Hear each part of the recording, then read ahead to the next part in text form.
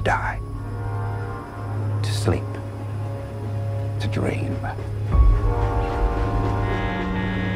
This is a clemency hearing for your conviction, 25 to life. Since you've been in custody, you've been involved in a theater program.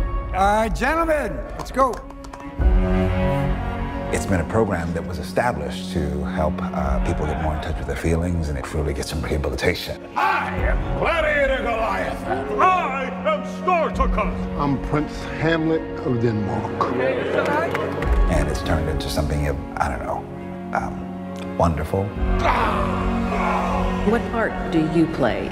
From time to time I do act, like we all do. So are you acting at all during this interview?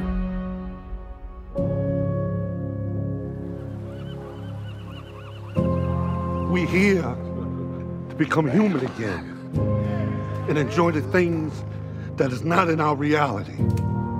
I think you guys are becoming real with each other, vulnerable. Listen, I already know what you're doing, know who you are, what you about, bro. What? You don't get to tell me what I need in prison. You don't get to do that. And don't bring me in those dark corners no more. The world expects brothers like you and I to walk in with our heads held down. Nah, what you gotta walk in like a king. Everything is yours. I'm divine now. Yeah. This is my theater. Now give him some love, give him some love. Go to your most perfect spot. Do you hear anything? Are you with somebody? Are you outside?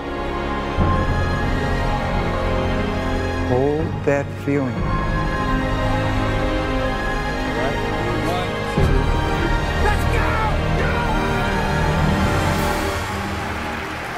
You gotta admit that I murdered that Hamlet to me, bro. Shakespeare is in his grave right now. He rolled over. You did your thing, beloved. Yes,